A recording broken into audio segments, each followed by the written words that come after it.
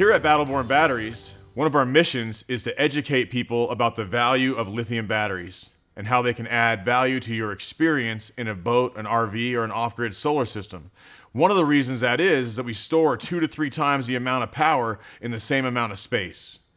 We've done a lot of educational videos and FAQs and blogs about performance differences between a lead-acid battery, like I have here on the table, and a lithium iron phosphate battery that we make here at Battleborn Batteries.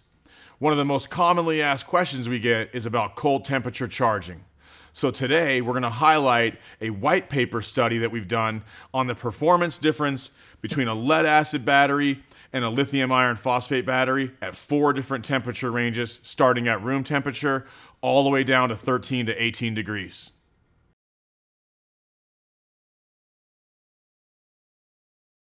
We spent a lot of time talking about the benefits of our lithium iron phosphate batteries over lead acid batteries. For example, the internal resistance of our lithium iron phosphate batteries is much lower than that of lead acid batteries. This can manifest in a lot of different ways, but most prominently in the so-called pukert effect. What this means for lead acid batteries is that if you try to draw a high power out of a lead acid battery, the internal resistance causes a voltage sag that means that the battery will cut off sooner than you think.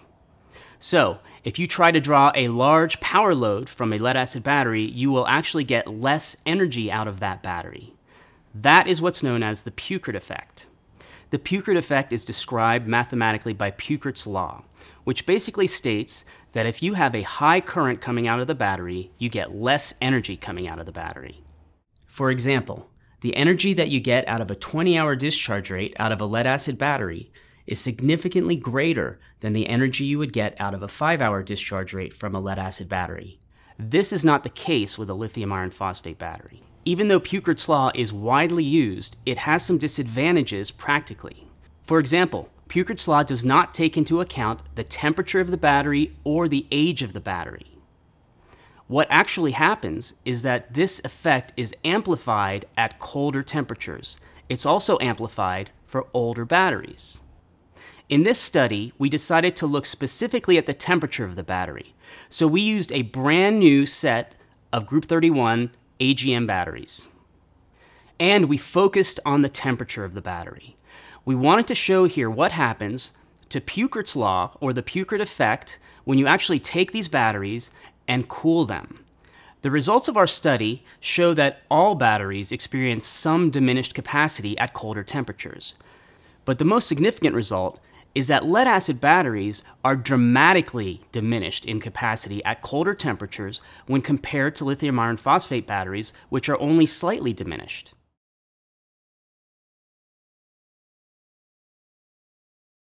So let's talk about the test setup that we used to publish this white paper. First of all, we wanted to be fair. We wanted to make it as real world as possible. So the test involves 3 different steps. First of all, we charge up a battery at room temperature. Then we take it to the temperature that we want to discharge it in. To be fair, the reason why we did this was we figured if you're at your house on the weekend and you drive to the mountains to go camping, and then you're in the mountains going camping and it gets cold at night, you're discharging your battery in a different temperature. We also wanted to make sure the batteries were completely full. Now, we did do 4 different temperature ranges. See, the 4 ranges we had are 67 to 72, which is room temperature in our building, 33 to 37, 26 to 30, and 13 to 18 degrees Fahrenheit. Now there's also 4 different load ranges, 10 amps, 30 amps, 50 amps, and 80 amps. Now the study was performed with 2 Group 31 AGM batteries, which are a total of 210 amp hours, and 2 of our Battleborn 112s, which are 100 amp hours each. Now the testing was done in a freezer with controlled temperature sensors and also a lot of monitoring equipment, which is all published in the white paper if you want to see how we did this study. When performing this study, we wanted to make sure our results were very accurate. So we used sophisticated data logging and data acquisition equipment to make sure that the results we got on the performance of these 2 battery groups were very precisely measured. We also used a 12.2 voltage cutoff, which is the industry recommended 50% depth of discharge for a lead acid battery, Most lead acid battery manufacturers will tell you that if you go below that point, you're going to exponentially reduce the amount of cycles you get out of the battery. Our battery was cut off at 11.8. This number is more arbitrary just based on the other components in the system. Both batteries were recharged by a Victron Energy Multiplus inverter charger. We used their industry-specific AGM charging curve on this battery test. It's built into the Multiplus, so we did not modify that in any way. We used our own charging parameters that we recommend for the Battleborn battery. Both groups of batteries were put into the freezer at the same exact time to make sure each test result was taken under the same exact conditions.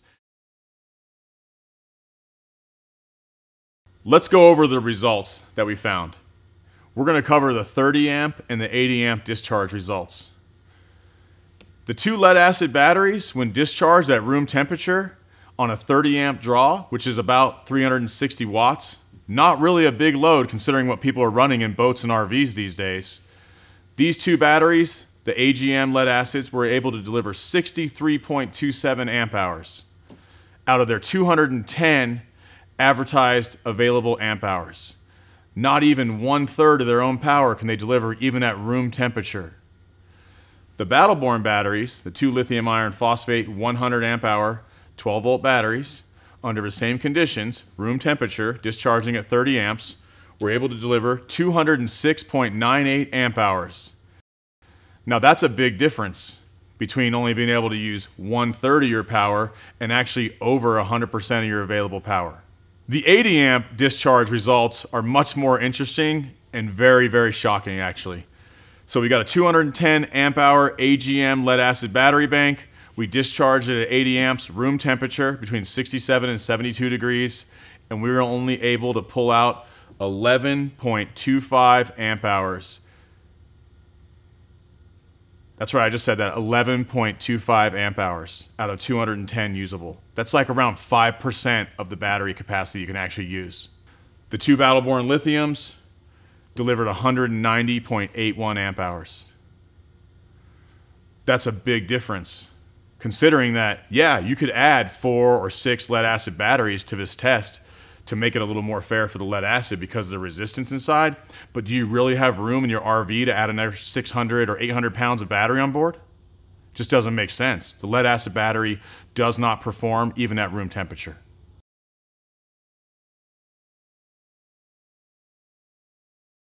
All right, now it's time to chill out. We're going to talk about the 33 to 37 degree range. Both groups of batteries were charged at room temperature and then placed in the freezer. And on the 30 amp draw, our group of lead acid batteries were able to deliver 42.02 amp hours. The lithium battery bank, our Battleborn lithium batteries, were able to deliver 199.28 amp hours. Almost 100% versus the competition losing yet another third of their energy. They went from 63 to 42. Without even being below freezing. In this temperature range, right above freezing, 33 to 37 degrees, on the 80 amp draw, our lead acid battery bank again delivered 11.23 amp hours. And the Battleborn lithium bank delivered 190.77 amp hours of power. The next range of temperatures that we're going to discuss is actually the most controversial range when it comes to talking about cold temperature and lithium batteries. It's 26 to 30 degrees, and the reason why this is most heavily discussed is that at 25 degrees, a Battleborn battery will no longer take a charge, and it won't allow you to recharge the battery until it comes above 32. So most of our customers are asking questions about this temperature range. We did the test exactly the same as all the other tests. Let's talk about the 30 amp results. The lead acid battery group at a 30 amp hour draw was able to deliver 41.23 amp hours, while our Battleborn lithium delivered 178.18 amp hours. Let's talk about the 80 amp hour test at 26 to 30 degrees. Our lead acid battery group performed very poorly. This group of batteries was only able to deliver 0.38 amp hours at this temperature range. That's less than 1 amp hour. The battery is effectively useless. Our Battleborn batteries delivered 175 amp hours at this temperature range.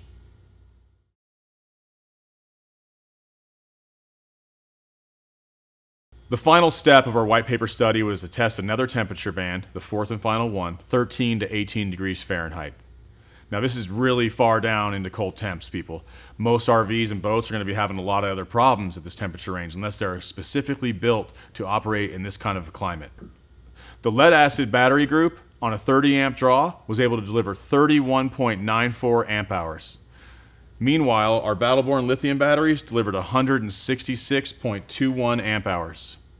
Now let's talk about the 80 amp results.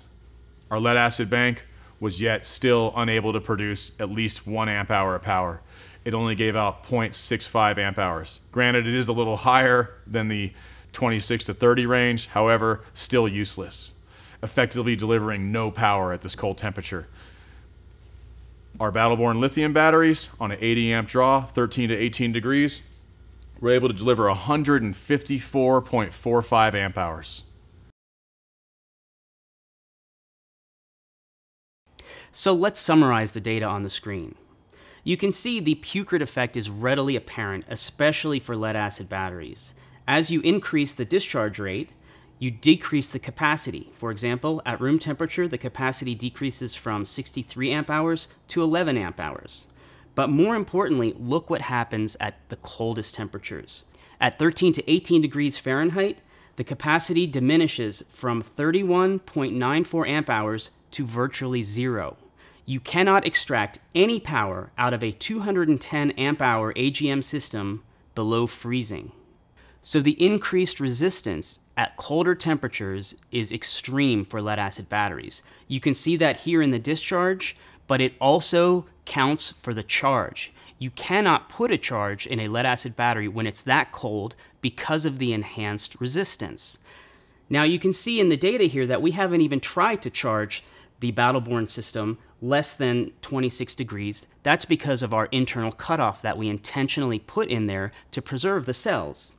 However, you really can't do that for a lead-acid battery anyway. So, the point of this study is to demonstrate that even though lithium iron phosphate batteries tend to have a low temperature cutoff, you cannot extract or put in current to a similarly sized lead-acid or AGM system at cold temperatures. Having said that, we at Battle-Born Batteries are aware that many of our customers want to be able to charge and discharge their batteries readily at very cold temperatures. So we've actually come up with multiple solutions. For example, we have our own external heating solution. You can buy our external heating wrap and safely heat your battery above freezing, allowing it to charge and discharge at the appropriate capacities. Do not use a lead-acid heating blanket or a heating pad. That could do damage to the battery. For our next generation of batteries, we also have an option for internal heating. We've developed a solution whereby the heat is generated internally, keeping the battery just above freezing. The power for this heat comes either from your charger or from the battery itself, ensuring that you can always keep the battery within the appropriate temperature levels for operation.